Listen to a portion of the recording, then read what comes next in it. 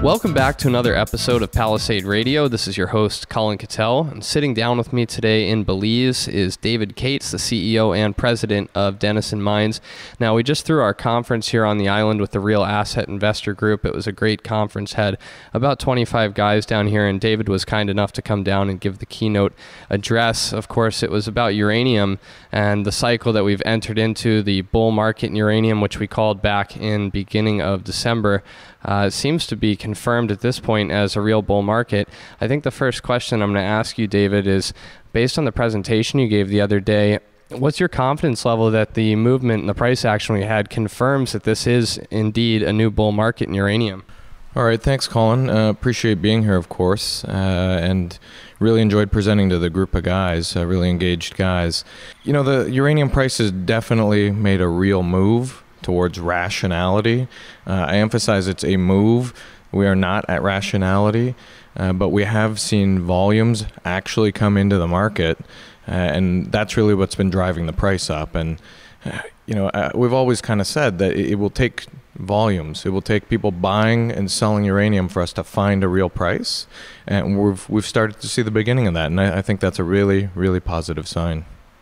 You mentioned your excitement, the fact that the bear market was so long and that the decline in the spot price was so deep, which seems like a counterintuitive point coming from the president and CEO of a large uranium company, but maybe looking towards the future, it makes quite a bit of sense. Can you talk about why you're so excited that the bear market was so bad? Well, right. I mean, if you're trying to run a uranium company, a bear market this bad has made life very difficult.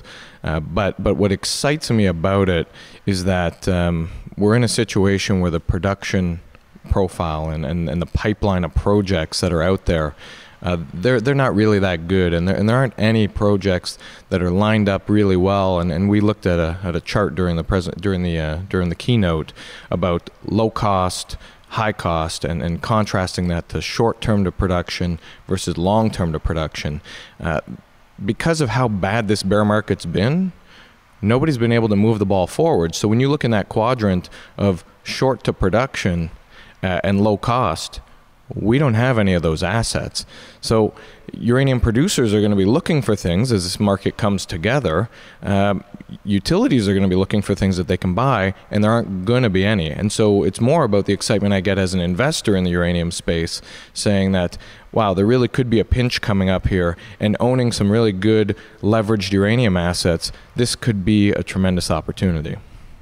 David, I think my most interesting slide that you showed on the presentation lined up all the projects globally that were either in production or in development stage ready to go in production, and it pointed out just how ridiculous an $18 spot price was, because as you showed, there was not a single project in the world that could make money at $18 spot price. Can you talk to us a bit about that?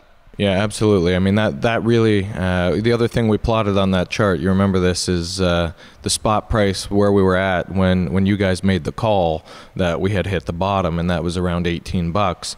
The reason why I always thought that was pretty, it was out of the box to make a call like that, but I think it made sense to do that at that point because $18 was below the lowest cost producer in the world on an all-in basis. There's barely room for incentive if you're making all-in, right? You're selling it all in. None of us are in the mining business to sell it all in. So if the very best mine in the world, which is based in Kazakhstan, is say $20 or just higher than that on a break-even basis, all in, it was simply nonsensical that the price would be at 18 bucks. I've always said I think it was great how quickly the price fell apart. We needed to drive a capitulation event. We needed people to think that the uranium market was never going to return and was going to implode. Those are the sorts of things that have to happen before the market actually does fix itself and before we can rebuild the space. And I think that's part of why your call was so well timed. It just made a lot of sense that $18 was stupid. I think we spoke about this on our last episode. You said in the speech that $40 is the necessary price. What do you mean by that? Is $40 the meaningful number when the spot price gets there, or is that not even enough? Yeah, $40. I think when I was talking about $40, it was more about looking at that cost curve and saying, where does the production of global mines that are out there, where does it, if you add up all the different mines and their cost profiles, where does it cross the demand that we already have in our market today? And that's around $40. I don't know that $40 fixes this market because, again, everyone needs to be incentivized to actually build these projects, and the projects aren't going to build themselves overnight. When you chart out to 2025, right, that price goes up more like $50-$60. And if you tie it in with the concept that these projects aren't being built, so some of those items on the cost curve aren't even in production and won't be in production by 2025, well, then it's really reasonable to expect that the price is going to have to go higher than that as the utilities and the buyers are searching for pounds that can come into the market. From a buyer of uranium stocks, in many ways, there's a lot more risk right now than there was back in December, in that these stocks are up 100%. Some of the juniors, you look at GoviX, which you're a large shareholder of via Denison Mines, is up 300 to 400%. And I guess investors want to know where we are right now. You pointed out in your speech that 2004 and 2005 had to happen for 2006. And I think what you were trying to say is things aren't going to flip in an instant. 18 to 26 percentage-wise is very meaningful, but as you're describing in the context of production numbers, it doesn't really drive people to put new mines in production. So what do you think in terms of the cycle that's coming up? How is it going to play out? And what kind of magnitude of a cycle are we going to have?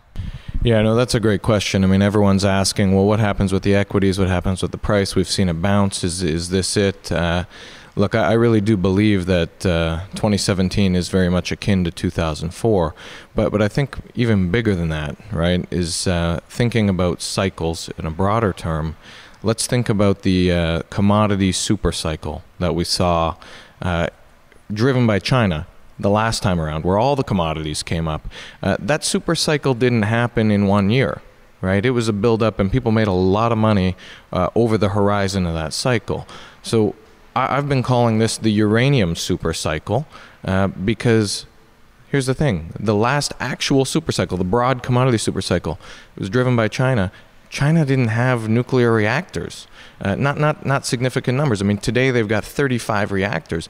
The U.S., for example, is around 100. But where's China going? China's going to over 200 reactors, in the horizon of 2030. So we know that that's on the horizon. We can see the plans. We can see that the Chinese government's committing to that. That's the makings of a uranium supercycle. They will become the largest consumer of uranium by a wide margin, and it's all happening with long lead time nuclear projects, nuclear energy projects that we can see being built. So, I think the fact that we've bounced off the mat, off $18, it's great, and people have definitely made some money on that, but there's so much more to go because we really are just now starting what I think is going to be a uranium supercycle. First-time listeners of Palisade Radio tuning into this episode couldn't possibly get a full picture of the uranium story. They're going to have many more questions than answers because uranium is such a complex market. And you brought up Kazatomprom, which is the state-owned Kazakhstan entity that is the largest producer of uranium in the world. A lot of confusion for people that don't understand just why Kazakhstan actually sells their uranium at spot price. And I think that they've been a big player over the last few years as to why the spot price got as low as it did. But of course, a couple months ago, they made a huge decision to cut their production back by 10%. And that certainly has played into the uptick in the spot price that we've had. We asked you in a question and answer session why Kazakhstan had made this move. What's the rationality coming into play here? Yeah, absolutely. This move out of Kazakhstan has really been a key catalyst in turning things around. Why have they made the move? Well, they've been working with Scott Melby. Scott Melby works with us when we're managing Uranium Participation Corp. So we know Scott Melby well. He's acting as a special advisor to Kazatomprom. And really what I think they're doing is something that's happening broadly in Kazakhstan, which is taking a look at their national companies, trying to commercialize them. It's not that they're trying to take them public or anything like that. They're just trying to commercialize them, take them away from sort of state-ruled mentality. And Scott's been able to give them a lot of insight. And I think the point he was making to them, and I think clearly the point that they've seen is that pulling uranium out of the ground, it's a depleting resource. Pulling it out of the ground only to sell it into the spot market at historically low spot prices is probably not the best thing to do. In many ways, they're a steward to their nation because this is their nation's resource. And if you're pulling uranium out of the ground and selling it for less than the all-in cost of developing, that mine on a per-pound basis, I mean, how does that really work? And I think the biggest upside on this here is that 10% cut from Kazatomprom works out to be more like a 10% cut in the spot market. So how does that work? Well, they're really selling most of their material into the spot market, and the spot market's sized around 50 million pounds. So a 10% cut for them is actually translating to about a 10% cut in the spot market, and that's meaningful. So beyond that, I think the upside of this is that they're actually starting to think commercially. So this is the first step, could be the first step of many, where we actually see them make other changes. Maybe they're looking at their supply chain side and delivery side. Are they going to start to carry inventories? They've talked about setting up a uranium fund. I think it's all about them starting to get savvy now. And again, just to wrap it all together, think of the impact that could have on a uranium market that's acted slightly irrational, very irrational at other times, now to have the market leader actually starting to behave commercially. We haven't had that in the market. Think of what that could do for the space. That's what gets me excited. David, I like to think that I'm pretty well versed in the sector, but I did learn some new things myself from your presentation yesterday. One of the concepts I had never heard of, but you explained, has massive implications on the spot price market. And this works against the spot price in a bear market, but in a bull market, it actually helps the spot price. And this is called underfeeding. I had no idea what this was, and you gave a very basic explanation on how this works and what the implications are. Yeah, absolutely. Underfeeding is, I consider it's like a fuel on a fire, and it works both ways, in a good market and a bad market, but not the way you'd expect it to. Underfeeding is a secondary supply issue. What you've got are enrichers that basically spin centrifuges to enrich the uranium, and these centrifuges are pieces of equipment that run non-stop, and so their costs are very much fixed, and their profitability as operating in a centrifuge will vary by how much material they can push through it. In good times, the centrifuge and the enricher is very busy, and so they will push a lot of materials through that centrifuge, and they'll deliver the material to their customer. How does that work? Well, they get paid to have a certain amount of output. So I equated it to someone who's got an orange juice operation, and what you've got is a fixed cost of a person that you have to pay for 8 hours to squeeze oranges. Well, you've got an order book, so you've got some oranges that someone's brought you, and you need to convert that into orange juice. And they say, look, I've got X number of oranges. The deal is you're going to give me 5 cups of orange juice. So you say, all right, go ahead, let's start squeezing this orange juice. Squeeze, squeeze, squeeze all day until you get your 5 cups. Okay, here you go. Give it to the customer. Now, you don't have any other orders, but you're still paying your laborer in this case to squeeze the oranges all day. So what are the options? He just stands there and squeezes no oranges, or you take the oranges he already squeezed and you tell him, just keep squeezing them.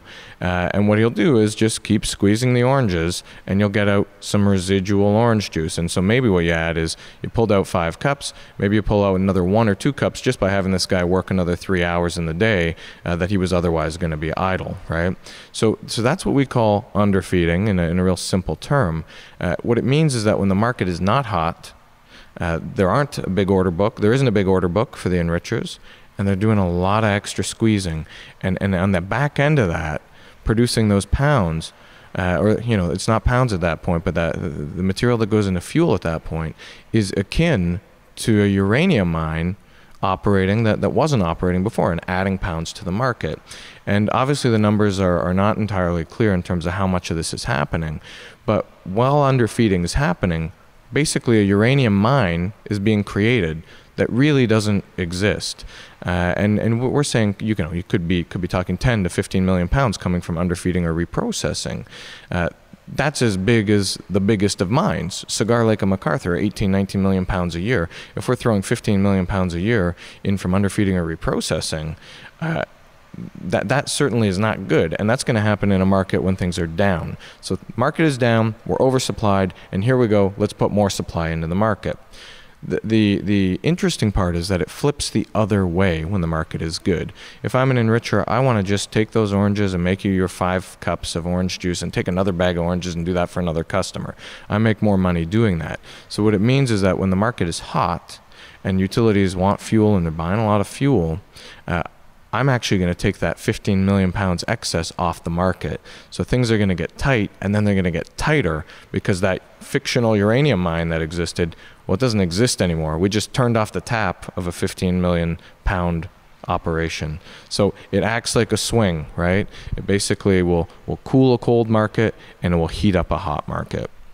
The type of investors that came to the conference were a very savvy group of people. They're what I would call contrarian, also concerned about potential forces in the overall market, such as a crash like we had in '08, or maybe an issue with the worldwide debt reaching levels it is. And this should be a concern for energy demand for oil and gas, coal. If the world goes into a recession, in theory, these commodities would get pushed down. But you were talking about the fact that going back to the whole supercycle concept here, is we don't even need anything to happen because there's already a major problem in China, and I'll let you answer what that is, but it means that nuclear has to happen, and it's going to happen, and no matter what happens in the global economy, it would be hard to derail the supercycle that is in action now. Yeah, absolutely. I'd say that the growth in nuclear energy is going to be insensitive to global economic growth. It's not that it will be totally insensitive. I think more global economic growth can't be bad for energy stories, and definitely a massive economic crash or something would generally not be good for any energy, and I think nuclear would be pulled into that to some extent. But I do stand by this idea that nuclear energy is not being driven, growth in nuclear energy is not being driven by global growth. It's being driven by a commitment to clean the air and have green sources of energy. We look at China. China's air quality is very poor. They've committed to nuclear energy, and they're trying to achieve the low teens in clean energy sources, and nuclear is a major part of that. That is not an overly ambitious target, but those growth numbers, the 200 reactors on the horizon, that's what they deem as necessary to actually be able to achieve that. It's not just China, it's India, and really at the highest of levels. The WNA has got something called the Harmony Project, and that looks at the environmental objectives that the world's been setting, and we're talking about that 2-degree movement that will keep our planet alive, basically. They've tried to reverse engineer the power demands of the world and how we can meet those power demands in the future without destroying the world.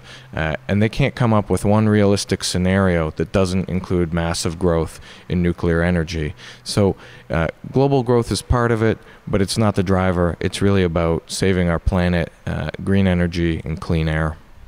I've seen some rather irrational comparisons drawn in the past by newsletter writers and investors between oil and gas and uranium. And maybe there is some association between the two, but my question doesn't quite have to do with that.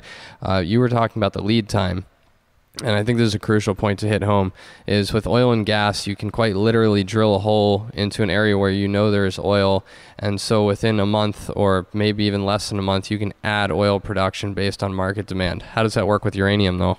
Right, it's not at all the same in the uranium space, and I think it's not just investors that don't always see that. I think sometimes it's the utility buyers.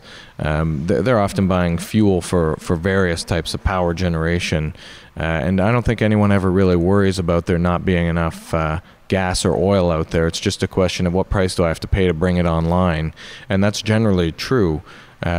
Uranium is totally different. We're talking the shortest development times you'd get might be in the 5-year range out of African projects.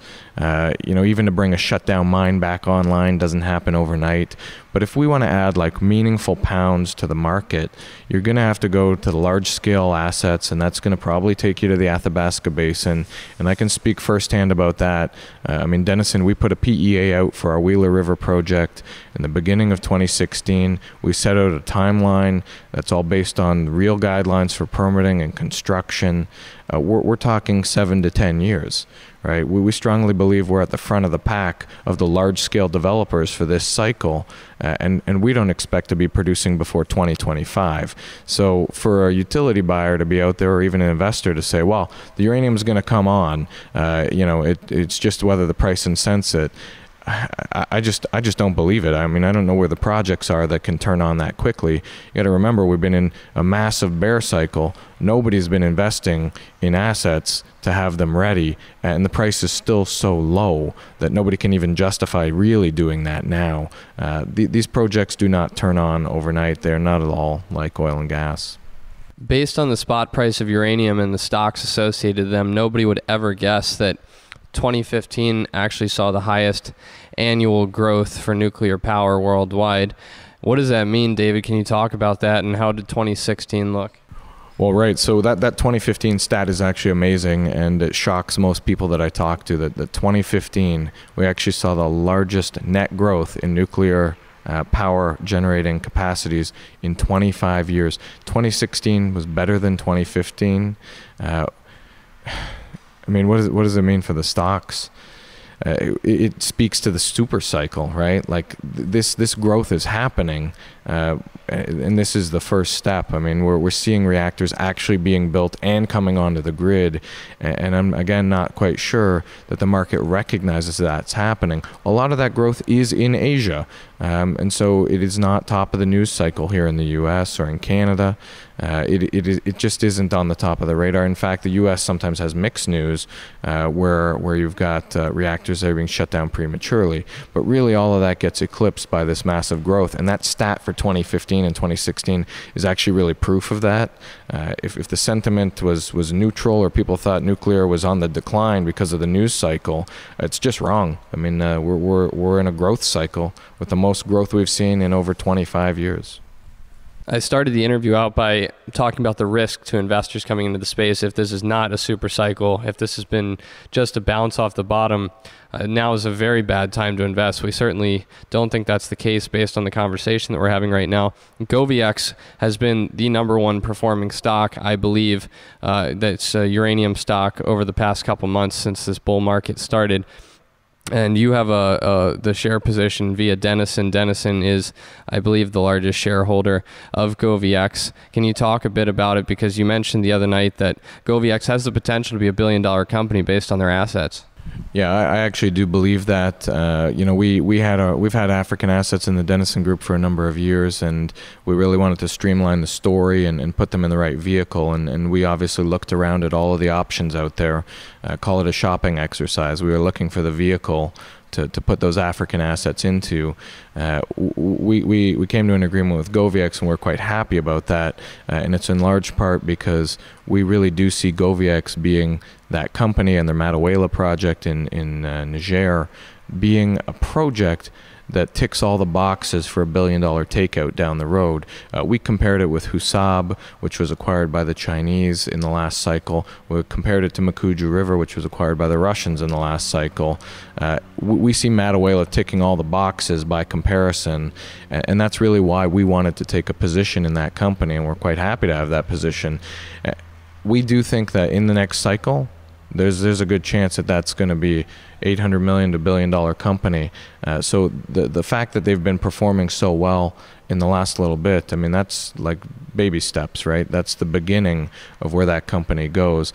They've got a very large resource base, and a lot of the guys, the utilities who are growing so much, i.e. the Chinese, are very comfortable operating in Africa. So we see that being a really great story going forward. On Thursday morning, Denison Mines announced a bought deal financing. I probably should have began the interview talking about this. I think this is probably the first interview that will be released where, following the $20 million bought deal financing, investors who are curious about why you're taking the money in, can you talk a bit about use of proceeds and the rationale behind raising $20 million? Yeah, absolutely. A lot of that money is flow through, which means we're going to spend it by drilling in the ground in northern Saskatchewan, primarily at Wheeler River, over the next 2 years. The financing is really all about flexibility. We added just over $40 million to our balance sheet a few weeks earlier in a financing deal with Anglo-Pacific Group, where we basically sold our certain rights to a tolling stream. So it was a non-dilutive event. There's no lost uranium exposure on that deal. Putting the two of these financings together, we're going to have a super strong balance sheet. We want the market to know that we're funded, that we have the flexibility to move Wheeler River or any of our assets forward at the pace that we choose. I love the idea of being able to market for the next 2 years without having to go back to the market for even a flow-through dollar, because you know what, guys, the next 2 years, things are going to get exciting, and people are going to be looking for stories that they can put their money into. They're going to have to buy our stock on the market, and that means that we could have a tremendous amount of leverage. So that's really what we're doing. We want to have flexibility and be ready to do whatever we need to do over the next 2 years. A final point here in question for the interview, we spoke about this briefly. Strength, I believe, trumps dilution in a bull market. And that's been obvious. Look at Goviax. They did a semi-dilutive financing. They took in a good amount of money there at 10 cents. And some people might have been of the opinion that they should have taken in less, but the share price is up from 10 cents to 40 cents. Denison, that's not a very dilutive financing that you've just done. The share price is already up, so that's a great job. But just talk a little bit about your own opinions on the strength potentially trumping the dilution factor. Well, I think we know that this market has companies that need to raise money because they aren't producing uranium miners. There's only two of those really in the public market, Cameco and Paladin. Everybody else is in the development or exploration space, so absolutely dilution is part of the story. I think you're right.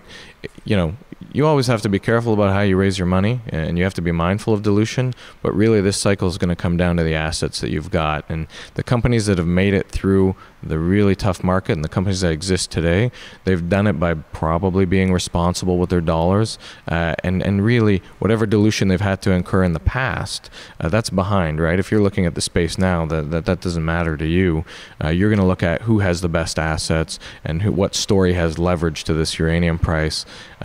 I think you're right. I mean, dilution is something you always have to manage, but at the end of the day, you should be buying things for the assets under the roof. Well, David, I have to thank you again for coming all the way down here to Belize and giving the keynote address here at the conference, the Palisade Hard Asset Investor Conference, and hopefully we'll throw another one here in the next 6 to 12 months. Would love to have you back down when we do that.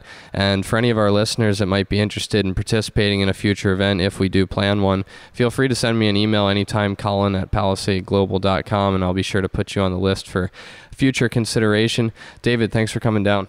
Yeah, Colin, absolutely my pleasure. Really enjoyed being able to meet the guys that came to this conference, and it always helps me to hear what investors are thinking, and I'm just happy that I could answer so many questions about uranium and get us all set up for this next cycle.